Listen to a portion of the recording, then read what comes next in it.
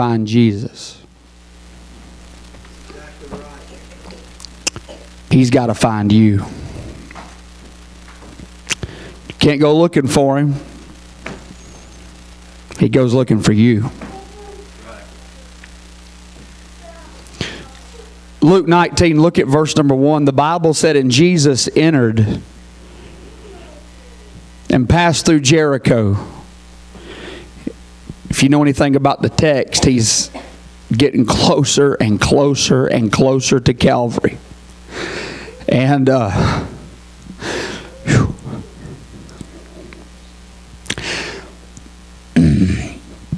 every step he takes,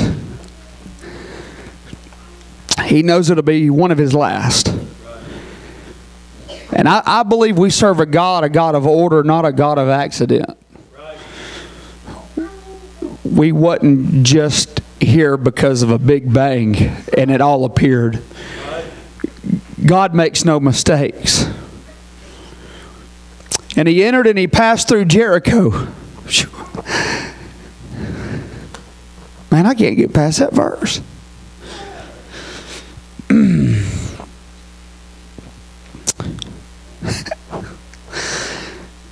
help me, Holy Ghost.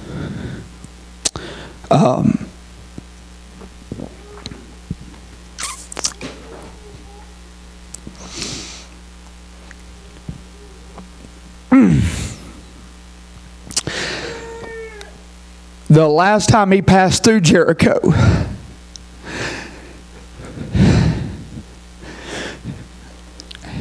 he found an old harlot.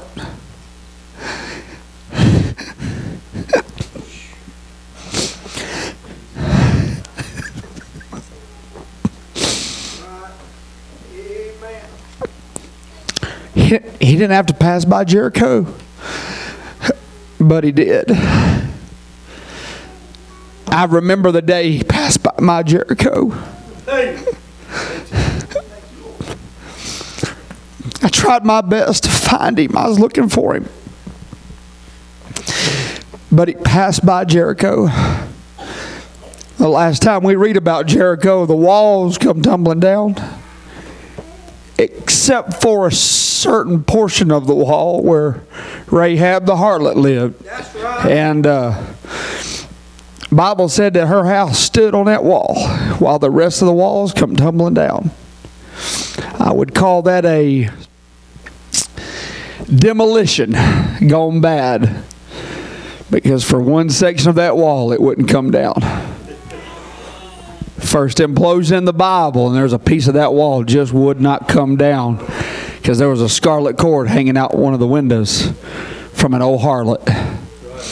And as Jesus entered and he passed through Jericho, he's passing through again. The Bible said that there was a man named Zacchaeus, which was the chief among the publicans. You know what that means, don't you? He's a very, very smart man. But he's a religious man. He knows that Old Testament Pentateuch. He knows the Old Testament. He knows the Word. He's a publican. And the Bible said he was rich, which means he probably wasn't lacking in any kind of learning. He had went to the greatest schools of his day, and he had graduated with honors, and he was society's #1 man. Here he was rich. The Bible said in verse number 3 that this religious man, this rich man, this well-to-do man, this man of great knowledge, this man that was a tax collector, the Bible says that he sought to see Jesus. And if you got your pen, I want you to underline this right here. Here it is. He sought to see Jesus for who he was. That's right. He looked to find this Jesus. He was looking to find this man for who he was. And I could preach an hour and a half on why Zacchaeus was looking for Jesus. Because if you know anything about April 15th, if you're a tax collector, you come into contact with a lot of people in your office. Because everybody has to pay taxes. Can I get a witness on that one this morning? And Zacchaeus had been collecting taxes from people that were blind, but now they're seeing. He'd been collecting taxes from the lame that couldn't walk, but now they could. And he'd been collecting taxes from people that were deaf, but now they're hearing. He was collecting taxes from people that used to go to the well and look for water, but they're no longer thirsty. He was collecting taxes from people that had been demon-possessed and running around cutting themselves in the cemetery, but now they are sitting clothed and in their right mind. And no doubt the stories that he was hearing at his office desk, the stories that he heard, it summonsed him to find out, who is this man Jesus? For he wanted to see him. He wanted to meet him. He wanted to shake his hand. He wanted to know who he was. But can I say to you, on the authority of the Word of God this morning, that ain't enough. It's not enough to come to church. It's not enough to sit on a pew. It's not enough to give to the Lord. It's not enough to come back on Sunday night. It's not enough to come on Wednesday night. It's not enough to be religious. He was looking to find Jesus for who he was. In other words, he didn't know what he looked like. He didn't know his hair color. He didn't know his eye color. He didn't know his stature. All he knew was a man called Jesus. And he was passing through Jericho. Yes. And the Bible said that he sought to see Jesus for who he was, and he could not for the press, because he was of little stature. He was a short man. He was a little man. Some say that he, no doubt, was a man that was shorter than anybody else at that time. He was a little man, a little of stature. And the Bible said in verse number 4 that he ran before. He ran before this press. He ran before this crowd in verse number 3.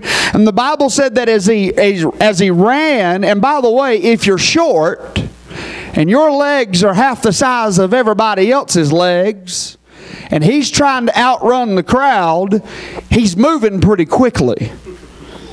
For he's having to run twice as hard as the average man. He's having to work twice as hard as the average. Can I tell you, you can work your way to heaven and still die and go to hell. That's right. You can overwork yourself in the work of the Lord and still not know the Lord. And he was out working. He was out running. And the Bible said, and he climbed up into a sycamore tree to see him. For he was to pass that way. So he knew the direction that Jesus was coming. He knew the direction through that town. He knew the busiest streets. He knew the way in and out of Jericho. And the Bible said that he found a sycamore tree, for the Lord was to pass that way. The Lord was to pass by that certain spot. I'm going to tell you something. You can run into God anywhere. You can run into Him in a car. You can, like Miss Amanda testified this morning, you can be in your shop and run into Him. Amen? Out working and God passed by your way. You can run into Him at your house. That's where I got saved. You can run into Him at the house of God. I mean, there is no limit to where God will pass by. And so he thought that he was going to be passing by that way. And the Bible said in verse number 5, and when Jesus came to the place. Oh, you better be careful when you read those words. Because it wasn't a place. It was the place. Right. It's not an accident the testimony was given this morning. It's not an accident you're here. It's not an accident the Lord laid me this message on our heart. This is not an accident we're in Luke 19 instead of Joshua chapter number 6. Right. And he climbed up in a sycamore tree. He's looking for the Lord. And when Jesus came to the place, the Bible said in verse number 5 that he looked up. Who looked up? Zacchaeus isn't looking up because Zacchaeus is already up. Right. Zacchaeus can only look down. But the Bible said that when Jesus came to the place. Let me ask you the question. Who's looking for who? Who's trying to find who? That's right. Who's trying to meet up? Zacchaeus is there hoping that he'll pass by, but Jesus is not there hoping. Jesus, the Bible said he came to the place. He knew where he was going. That's right. He knew where he was stopping. He knew what tree he was going to sit under for a minute. And the Bible said, and when Jesus looked up. What about that? The Bible said, and saw him. Who saw who first? Well, I remember the day I found Jesus. You might want to get saved. That's right. Because I remember the day that Jesus found me. That's right. I remember when he stopped by my way. I remember when he came through my Jericho. And the Bible said, and when he saw him, he said unto him, you got your pens? And he said unto him, hey, mister. No, that ain't the right version. Hold on. And he said unto him, hey, sir. What's your Bible say?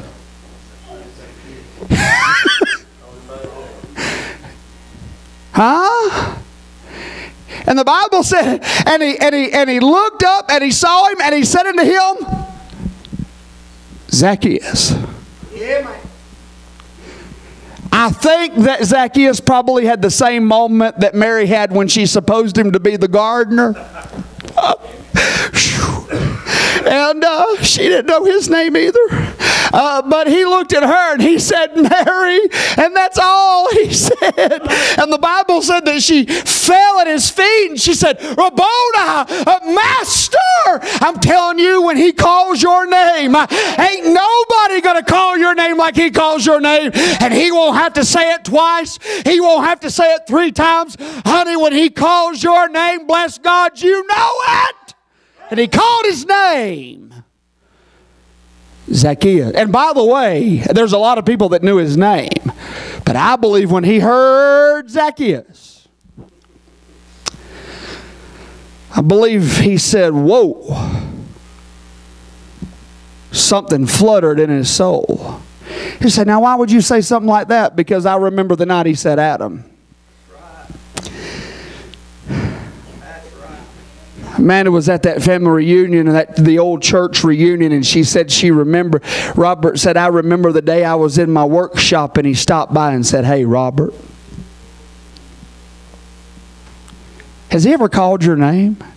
Or did you just get up out of a seat and repeat a prayer after somebody and then get dunked? You went down a wet center, or went down a dry center and come up a wet center. Has he ever stopped by and called your name? Who's looking for who? There's a lot of people that are going to lift their eyes in hell because they walked down an aisle and they repeated a prayer and they got dunked and they thought they had God. That's exactly right. I'm going to be honest with you, Zacchaeus tried everything in his power to find this Jesus. He tried everything in his power to come in contact with this Jesus. But if you read Luke 19, he had nothing to do with it. He had nothing to do with the contact. He didn't know what he looked like. He didn't know anything about it. All he had heard is everything that he'd been doing for everybody else. And he wanted to meet the miracle worker. He wanted to meet the life changer. He wanted to meet the wave calmer and the peace speaker and the wave walker. He wanted to meet Jesus. But he still came up, no pun intended here, short. And he said unto him, Zacchaeus, listen to this. Think about this. I mean, there's people thronging him. There's people, I mean, they're touching him. They're all around. He's got a crowd of people following him. And the Bible said that he looked up and he said, Zacchaeus, he said, make haste. And what did he say? Come down. Can I tell you on the authority of the Word of God, you'll never meet Jesus until you come down. Yep. Exactly right. Yeah, man. The Bible said, for God resisteth the proud, but he gives grace to the humble. And he said, Zacchaeus, he said, you come down. And he said, make haste and come down. Come down now. You know why Jesus told him, get out of that tree, come out of that tree? You know why Jesus told him to get out of that tree? Because Zacchaeus represents mankind. He represents the world. Man is trying to save himself. Man's trying to elevate himself. Man's trying to be God. Jesus looks up at him and he says, Zacchaeus, you come down, because it's not your job to crawl up a tree. It's not your job to climb up a tree. That's my job. It's my job to climb up a tree. It's my job to be nailed to a tree. Your job is to come down out of the tree, because we're going to swap trees in just a little while. Amen. You can't save yourself. The Bible said he made haste and he came down. Now watch this. This is powerful. Jesus said, for today.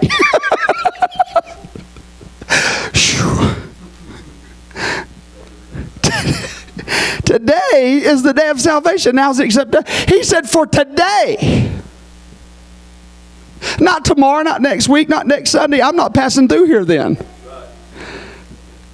I'm not going to be, hey, I may not pass by Leatherwood Baptist Church again, but I am today. Hey, I want you to come down when? Today. He said, come down for today. Here it is. I must abide at thine house. I'm not a Greek theologian or a Hebrew scholar, but I do know that I've studied the word must, and it's very powerful. Because it's the same word that you'll find in the book of John, chapter number 4. When you go to John's gospel and you read about the woman of Samaria, you remember the woman at the well? Jesus said these very words. He said, for I must needs go through Samaria. That same word must in John is the same word that he's given Zacchaeus here. It's the same Greek word must. He said it is definite. Listen, it's undebatable. It's undeniable. For today I must abide at thine house.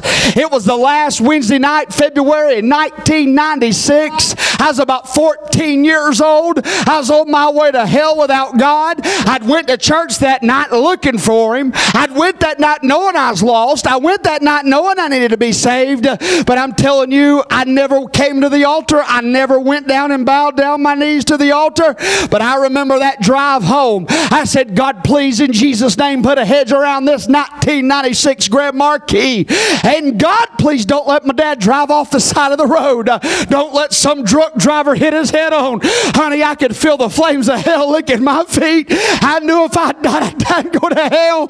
You say, what happened? I left church and I was trying to get away from him. I really was.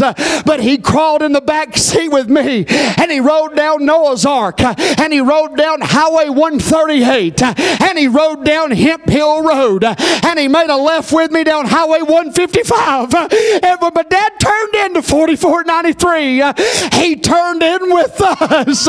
Man, I'm telling you something. I walked in that living room and he walked right behind me. I stopped by the first room on the left and that's where he stopped by too. And listen, I wasn't sleeping in the bottom bunk bed that night. I was sleeping in the top. And guess who crawled up to the top bunk bed with me that night too? And man, I was laying there and I'll never forget it, man. He said my name clear as day. And buddy, my heart fluttered. I said, Lord God in heaven, I'm lost. I'm lost and I'm undone.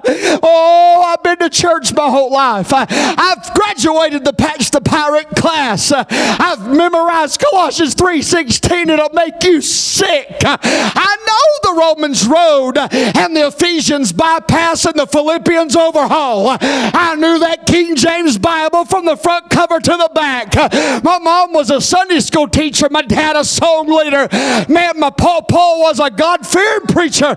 But that wasn't enough. That night the Holy Ghost crawled up into bed with me and he called my came. And honey, he said, today I must abide in your house, in your heart, in your body. I'm glad to know, praise God, I chunked my pride. I chunked my religion. And I said, I'm going with Jesus. Come hell, high water, sink, swim, live or die. I'm going with God. I don't care what anybody thinks. I don't care what the church thinks. I don't care what the preacher thinks. I don't care what the baptismal committee thinks. They're going to have to dunk this old sinner again. Because that night I got on my knees and I cried out to a fresh holy God. And I said, God save Adam Humphries.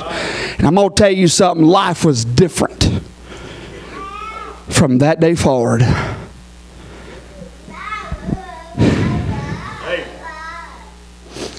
For today, I must abide at thy house.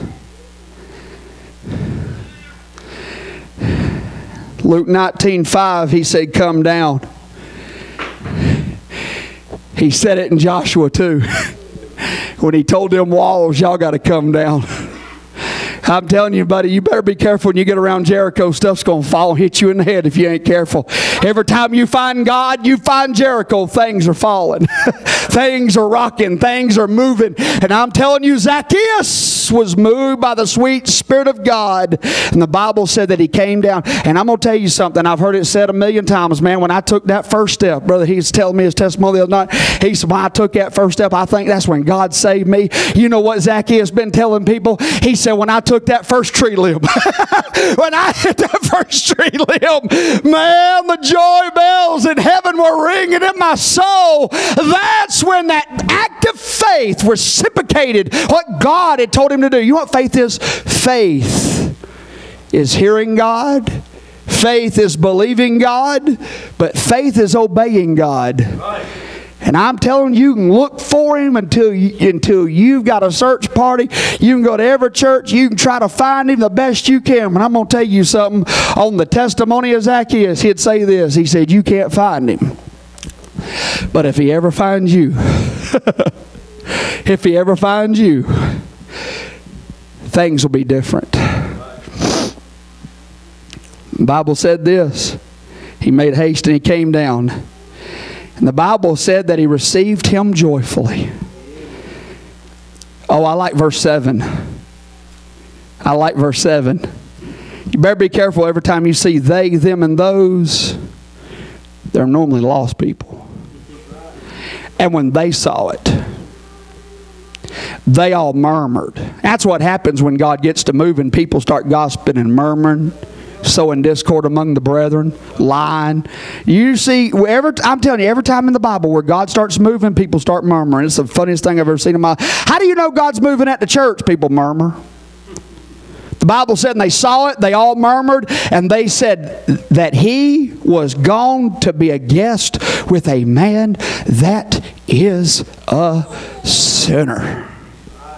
What a horrible testimony for the Son of God to have to live through. What a terrible testimony that Jesus went home to eat with sinners. Can I tell you, if Jesus didn't go home to eat with sinners, I wouldn't be here today, and neither would you. And I like verse number 8. The Bible said, and Zacchaeus stood, and he said unto the Lord. What about that? He said unto the Lord. He said, behold, who? Lord. Oh, that's different. That's not talking about the Lord over you or some master or some boss. Hey, that's the King of Kings and the Lord of Lords he's talking to. He said, Lord, boy, this is how you know he got saved. He said, the half of my goods I give to the poor. Half. Some people can't give 10%. They fret over 10%. Zacchaeus got so gloriously saved, he said, I'm giving 50% to the Lord. I want to give half. Everything I've got. Everything I've got I give unto the poor. And he said this, and if I've taken anything from any man by false accusation, I want to restore it unto him fourfold. So if he took $100 from somebody illegally, he's going to return him a check for $400. Right. It's amazing when somebody truly gets saved, they reach for their pocketbook.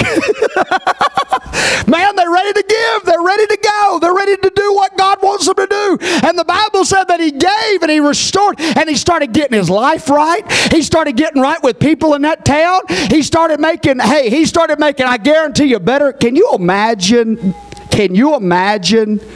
April the 16th, 2,000 years ago in Jericho? There's a knock at your door. The wife looks through the peephole and she said, honey, don't answer it. Let's act like we're not here. It's the tax collector. It's the IRS. Don't answer it. It's Zacchaeus. Hush, kids. Shh, y'all be quiet. It's Zacchaeus. I know you're in there. I saw your camel out back. Hey, I know you're in there. I can hear them kids playing. Right. I see as that guy drops his head and says, did we not pay enough in our taxes? Did we not give the state what was theirs? Did we not give the federal what was there? Have we not paid enough? And I can see as he walks to the front door and he opens up the door and old Zacchaeus is standing there, tears running down his face. And he said, I need to get right with you, dear brother. The other day you come by the office and I accidentally charged you too much. I lied and I cheated and I stole. And here's a check from my office from Zacchaeus Incorporated. And oh yes, and I can see as that man said, praise God, hallelujah. Zacchaeus, you want anything to eat? Would you like to come and stay a while? No, I got to go to the house next door. He goes to the next door and said, listen, I know I've cheated you and I know I've robbed from you. Here's fourfold everything I've taken. I'm telling you, his life changed. He went from being a taker to all of a sudden being a giver. Yeah, man. Lord, have mercy. I didn't know all that was in here. And Jesus said to him, this day, he don't fool around, does he? This day. What did he tell that thief on the cross? Today. Shout that with me, Parrot. I like them this days and today. I might preach a series on this day. Whew. This day. Salvation has come to his house. For so much as he is the son of Abraham. And Jesus, as he's leaving Zacchaeus' house, he said these famous words that we quote all the time from the Word of God. For the Son of Man is come to seek and to save that which was lost. Can I tell you something? He can't save anybody until they get lost. Kyla Rowland wrote it best. I'm going to let Amanda come out the pen. Kyla Rowland wrote it best when she wrote these famous words. I'm glad I got lost so I could be found. I'm going to tell you something. That's why the world is not going to be converting to Christianity anytime soon. Because they don't need him. They don't want him. And they're not lost.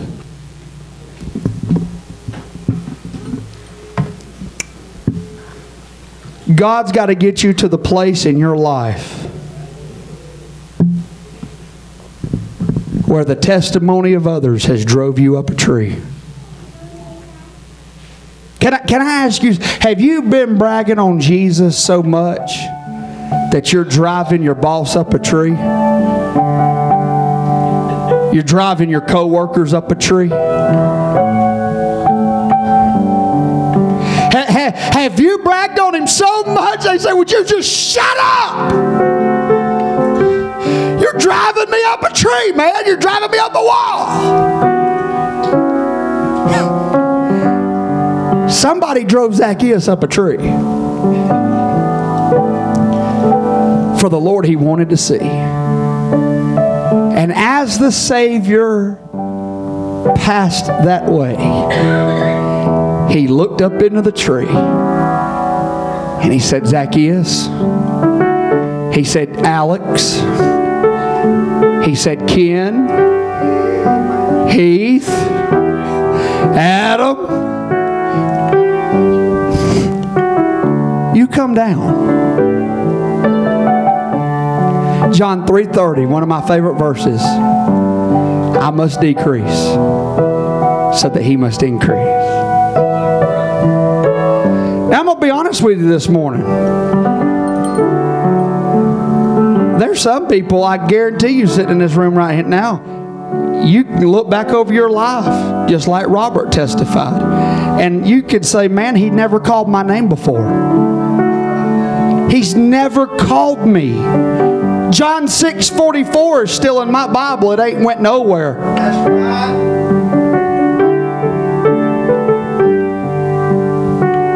Still in the Word. Until He stops by your place, whether it's on a pew, in a car, in a workshop, or on the top bunk of your bedroom, in your bedroom, wherever it may be. When He passes by, you'll know it. And when He calls your name, you'll know it. I remember the day He called my name. This old boy got under a Holy Ghost conviction. Preacher got to preaching. God was dealing with his heart. He'd been battling and battling and battling about his salvation. When he was riding down the road late one night, near the middle of the night, he said he got to praying in the car. He said, God, he said, if you don't mind, he said, would you just speak to my heart, God? Would you make it real in my life, God? I want to know that I know, God, that you're calling me, that you're wooing me. God, I want to know if I'm saved or lost. God, can you reveal it to me? Can you show it to me? And he said he got to going down that road. And he travels that road. He said, every night of my life. He said, there's an old intersection up ahead, way out in the middle of nowhere. Just 4 stop signs and a gas station. Not just any gas station, but a Shell gas station. He said, as I was coming around that curve, I was talking to God. Oh, God, speak to my heart. God showed me. He said, I was coming around that curve, and he said, I looked up, and he said, I could see it afar off, way down at the intersection. He said, the lights had burned out on the S, on the gas station sign. He said, I probably saw it a mile away. He said, it said, hell. Hell! Hell! He said, the Holy Ghost said, is that clear enough? He pulled over on the side of the road in the middle of the night, put that car in park, got down on his knees, said, God, be merciful unto me, a sinner, and save my wretched soul.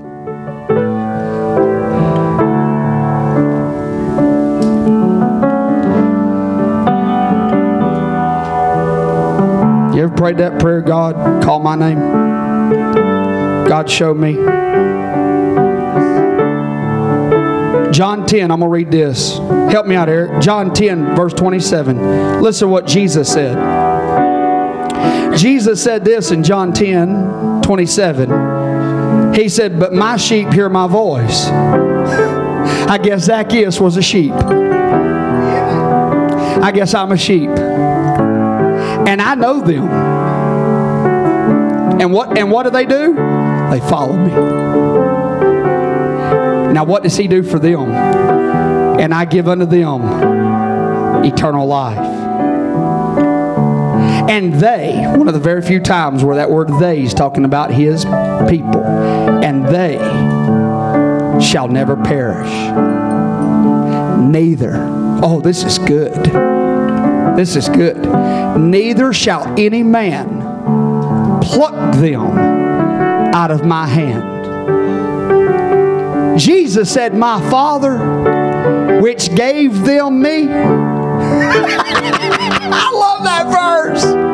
My Father, which gave them me. Has He ever gave you Jesus? My Father, which gave them me, is greater than all and no man's able to pluck them out of my Father's hand. He went from his hand to the Father's hand. Oh, verse 30, here's why. He said, because I and my Father are one.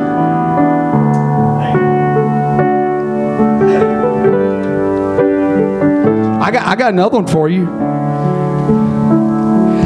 Lord, by this time he's dead and he stinketh. He said, roll the stone away. They said, it'll stink. He said, roll the stone away. They said, it'll stink. He'll stink. Yeah, most sinners do stink to high heaven. He'll smell like alcohol. He'll smell like Bud Dummer. You don't get Budweiser, you get Bud Dummer.